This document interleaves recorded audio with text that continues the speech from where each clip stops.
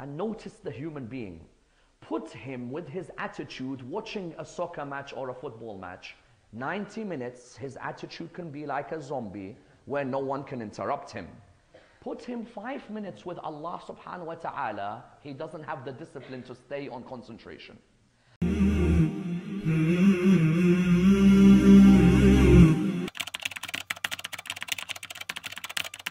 The first step of concentration in Salah and the technique to be used in the 21st century, without a doubt, is about your attitude in approaching Salah. We know very well that psychologists have said when a human being wants to complete a task, 70% of completion depends on attitude and 30% on intellect. What do we mean? We mean if you think about any task you've sought to perform in your life, it's not so much about your intellect, it's about your attitude before the task.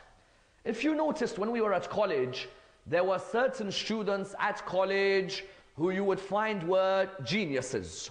But their attitude was so arrogant that sometimes those less smart than them got higher grades than them. Why? The genius approaches the class with what? 70% attitude, 30% intellect. You find he is more 70% intellect, 30% attitude. His attitude is all over the place. When he comes to class, he's not interested in learning. He is interested in finishing the class and coming to the exams at the end of the year. We find, however, that the person who's not a genius, but his attitude is correct, is managing to achieve the highest grades. The same applies to Salah without a doubt. Why? Because with Salah, the first step to concentrating in your Salah is reflecting on your attitude before you approach Salah. What do I mean? Notice in this mosque, if you look at the building of the mosque, in the main musalla, there is something called a mihrab, isn't there? The mihrab comes from the word harb. Harb means war. You ask yourself a question. Why would Allah subhanahu wa ta'ala name a certain part of a mosque the area of war? It's because the mihrab is you entering a war with shaitan. The first step of an attitude in concentrating before Salah is that your attitude is, I'm very well that there is definitely a battle today. Those of you who approach any sport know there's a battle. You psych yourself up and are ready for the opponent. With the attitude when it comes to concentrating in Salah, I know that that mihrab means I'm in a harb with shaitan. And that my attitude has to be that if my prayer is 5 minutes, let me see how many of those 5 minutes my mind doesn't waver anywhere else. Because if my mind does waver anywhere else, he's defeated me in the harb. Whereas if for 5 minutes, and notice the human being, put him with his attitude watching a soccer match or a football match, 90 minutes, his attitude can be like a zombie where no one can interrupt him. Put him 5 minutes with Allah subhanahu wa ta'ala, he doesn't have the discipline to stay on concentration. Why? Because his attitude approaching Salah isn't an attitude that I'm really benefiting. The attitude is, I'm praying this because I heard if you don't pray this, you're going to burn in hell one day, so I want to stay away from hell. Amir al-Mu'min used to say there are 3 types of worshippers. There is the one who worships you out of fear of hell. That's the worship of a slave. There is the one who worships you because he wants heaven. That's the worship of a businessman. Then there's the one who worships you because even if there's no heaven or hell, he recognizes he becomes free through worshipping you. Notice therefore the Quran said there are 2 types of people you see who when they approach Salah will never achieve concentration. The first of them, Bismillah ar-Rahman ar-Rahim, the Quran says, Ya ayyuha alladhina amanu la taqrabu as-salata wa antum sukara.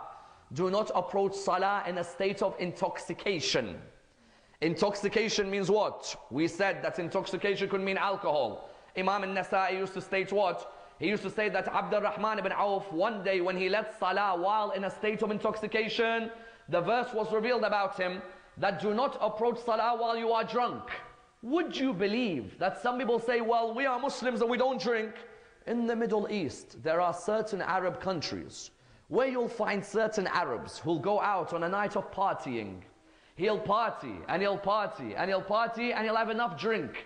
Then, mashallah, he comes to pray Salat al-Fajr in the mosque. When he comes to pray Salat al-Fajr in the mosque, you look at him and you say, well, what are you doing in the mosque? He replies by saying, well, I've come to pray to Allah subhanahu wa ta'ala. You say to him, but you've come and the Quran says don't approach in a state of intoxication. Why not? Because in a state of intoxication you'll never be able to concentrate, will you? That intoxication, the Quran went a step further by saying, do not approach Salah wa antum kusala. Kusala means what? Don't approach Salah in a state of laziness. I find it ironic that there are people who pray after work, not at work. You find that the Quran said, don't approach Salah while you are lazy. Why? Because the first step in concentration in Salah is your attitude. On a night like this, a man said, when he was struck, Fuztu wa Rabbil Kaaba. I have won by the Lord of the Kaaba. Do you know why? Because in the mihrab of the war with Shaitan, Ali ibn Abi Talib won. How many times when you know your killer is around, you can't concentrate, can you? So now you've got two enemies, Shaitan and Ibn Muljam. But if your attitude is a perfect attitude and you've mastered your disciplines, then you find that the son of Abu Talib, when he's struck, he says, Fustu, you know I've won. You know they try to take my mind away with their behavior, but I've won. Because the only time he could kill me is in the Salah. Therefore, the first area is attitude. The second area of concentration on Salah and a key development, do I believe there are benefits in the Salah for me or no? If you go to a Muslim today, you ask him, what's the benefits of Salah? What do you benefit? I say, Chief, I don't even know what I benefit in this thing. I heard that it's obligatory, so I do it. When you answer like that, there's no way you'll concentrate. Why? Because when a human being performs a task, if he believes there's a benefit psychologically, you'll see that he'll make sure he performs it in the best of way. If he doesn't see any benefits behind the task, he doesn't perform the task properly. When a non-Muslim asks you today, what's the benefit behind Salah? You can't simply reply by saying, Allah ordered me to pray Salah. The main benefit, the first one behind Salah was what? It builds humility in an otherwise arrogant creation. This human being will never bow down to anyone. Never. If you ask a human, put your head down on the ground to anyone, he'll say, what? Who would you think you are, me bowing before you? Allah needed something where the human being remembered that one day he came from clay. And that there'll be another day when he returns to clay. So it's good for him to go down 5 times a day and remember where he came from. The same man who died on this night used to say, mankind, you came from a drop of semen and you leave as a piece of dust. You don't know when you came and you don't know when you're going. So why do you walk around like you know everything? You know, sometimes the human has to chill out. He has to calm down. Because some human beings, you see him, he's like a peacock walking on the earth. Peacock. You tell him, excuse me, calm down, what's wrong with you? You are nothing on this earth, nothing. There'll be a day when you can't control, even when the angel of death comes, he's going to take your soul away. Amir al-Mu'minin used to say, look at the peacock, it's the most insecure animal. Why? Arrogant people are always insecure about something in their life. So what you find with the peacock, Imam in Nahj al-Balagha says, you see when a peacock stretches its feathers, it wants you to look at what? It wants you to look at what? It wants you to look at its feathers because it's insecure about its skinny legs. The peacock has got such skinny legs, it doesn't want you to focus on them. So the peacock says, look at my colors, because it's insecure about its legs. Likewise, Salah was introduced, why? To bring humility into us. That when you approach Salat al-Dhuhr, what you really want to think in your head is, Ya Allah, I want to pray, because if it's making me more humble, and I know you love the humble, then Ya Allah, allow me to pray more and more and more towards you. Our fourth Imam used to say, if you knew how much reward you are receiving while you're in sujood, you'd never lift your head from sujood.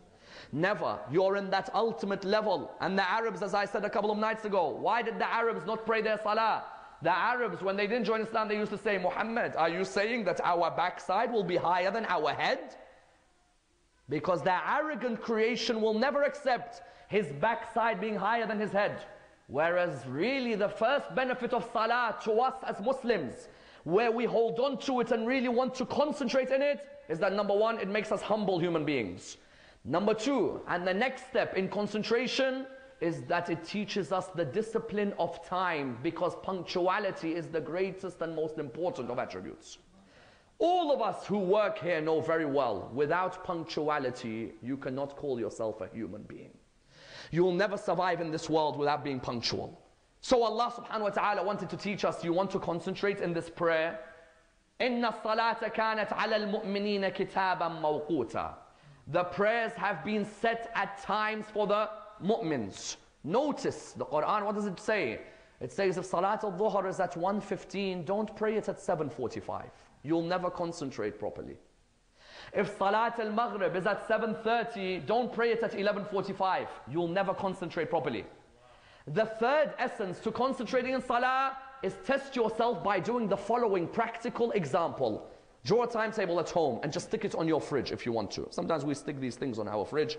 Stick your timetable on a fridge. Write down Monday, Tuesday, Wednesday, Thursday, Friday, Saturday, Sunday.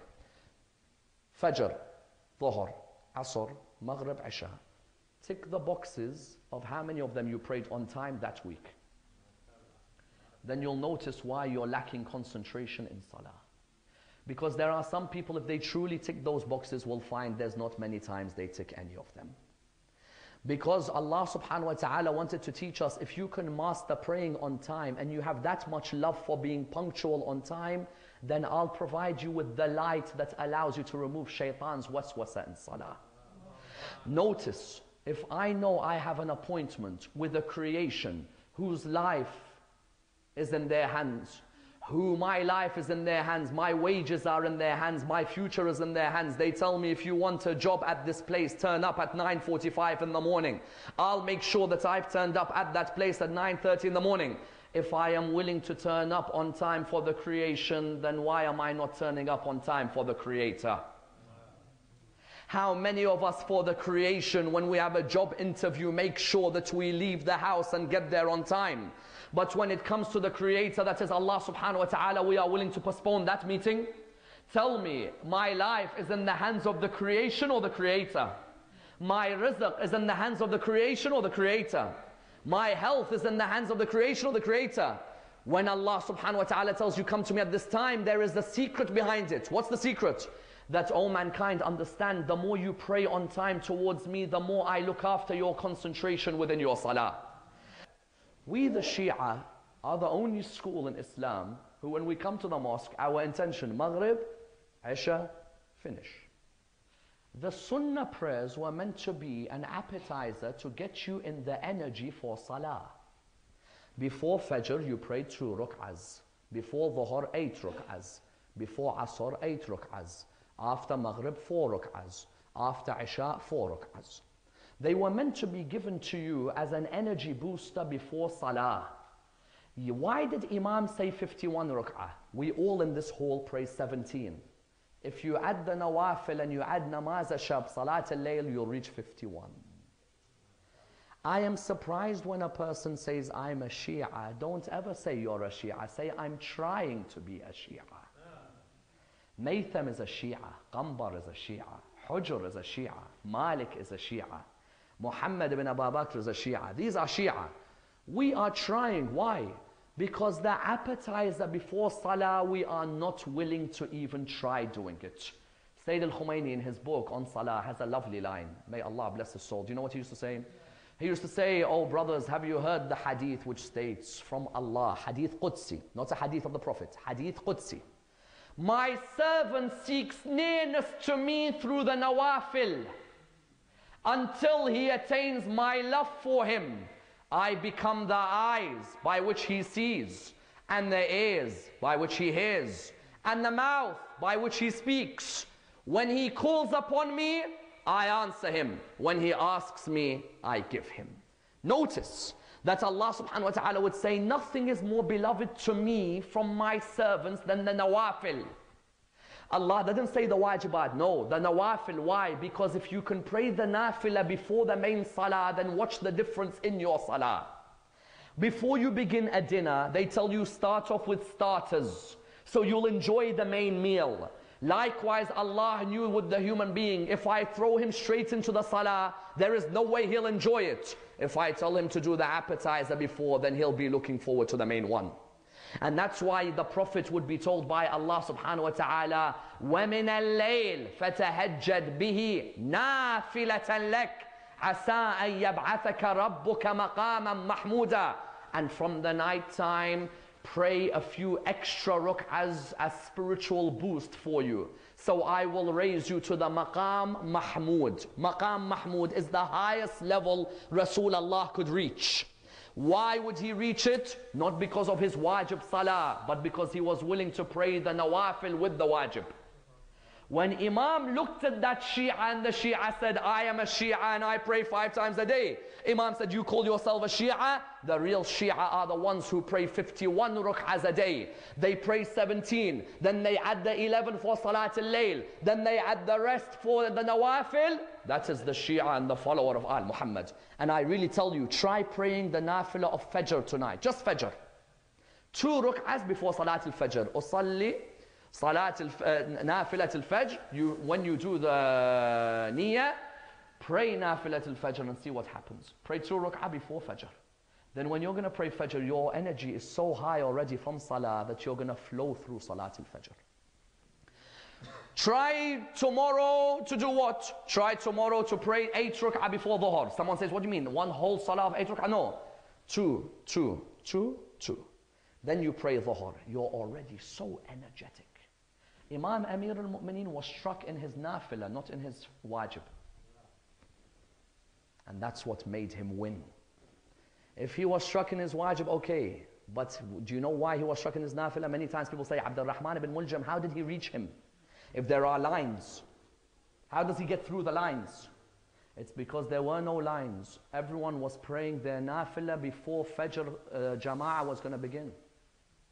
And Imam Ali, Allah made him achieve his victory in his nafilah before Fajr. It's as if Imam Ali's secret to his greatness in Salah was not the wajib, was the fact that he was praying nawafil before he'd pray the main Salah.